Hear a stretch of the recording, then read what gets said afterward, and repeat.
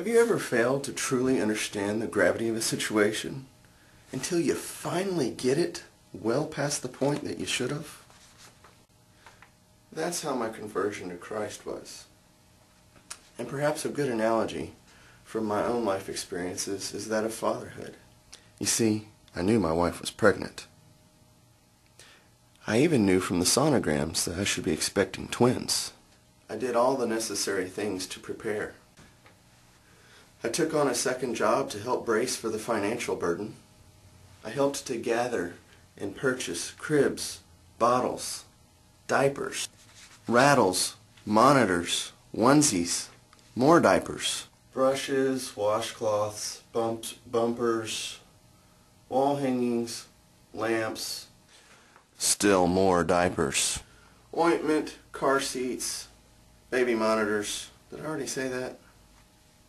Changing table. You see, I understood the concept. I'd seen my own father take on this role with me and my brother.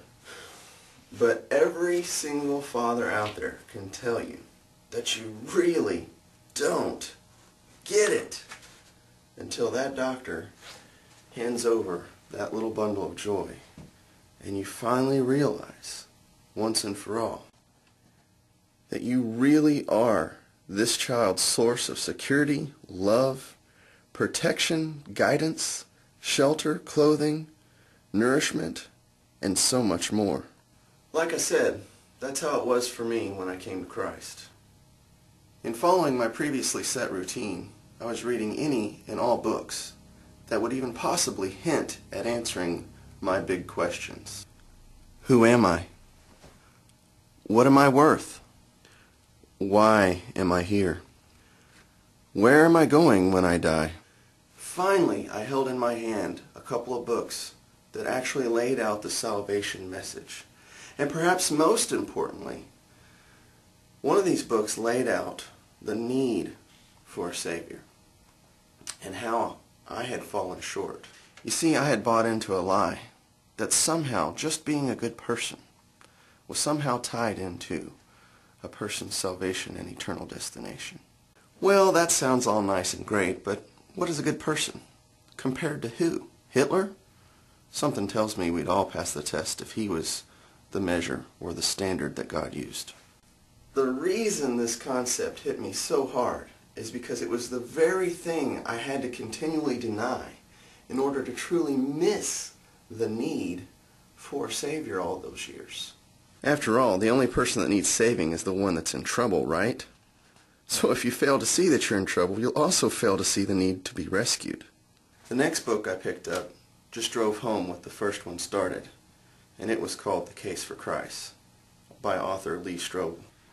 In an effort to save time here, please see the sidebar for a link that tells more about the book and the author, as he was a devout atheist and very convincing with his arguments. After all, it was his goal to disprove Christianity altogether. And since atheists always scream for this evidence, and this book was written by an atheist that screamed for the same evidence, it might actually be a book worth you checking out.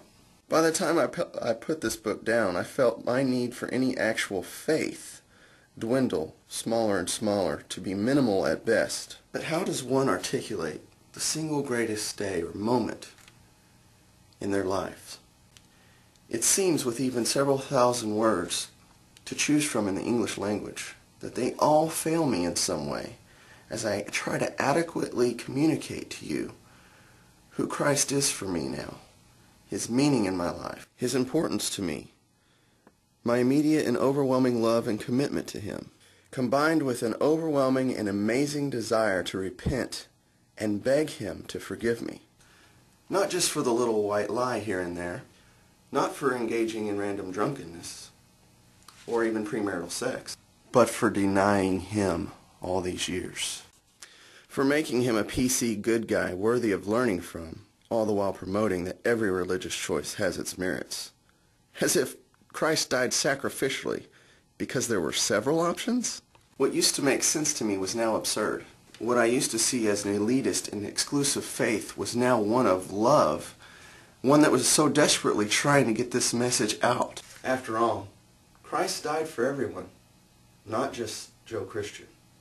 How is that exclusive again? How had I not seen all of this before? You know, many view salvation as the finish line, the end goal. And in the search for truth, finally finding this kind of gem would make a conclusion of that sort understandable to say the least. Yet the truth is, salvation is just the starting line.